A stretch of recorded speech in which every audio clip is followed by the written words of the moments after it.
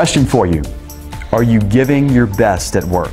Now seriously, when you show up at the office or on the job site, are you doing your best work? The answer for the vast majority of us is a resounding no. Now, how on earth can that be when Mama always insisted we give our best? I'll tell you how it can be.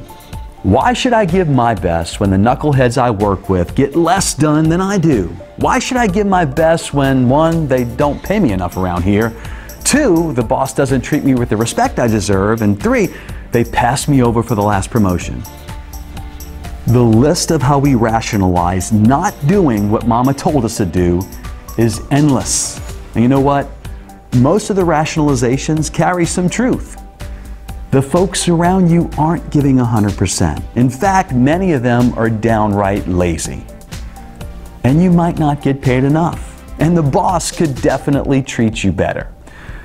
So where's it all leave us? It leaves us not doing what Mama wants us to do. And Mama ain't the only one who knows what's best for us.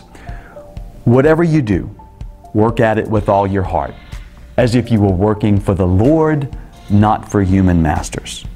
Now, Mama's plan and God's plan for your work life has nothing to do with your boss, your pay, or your coworkers.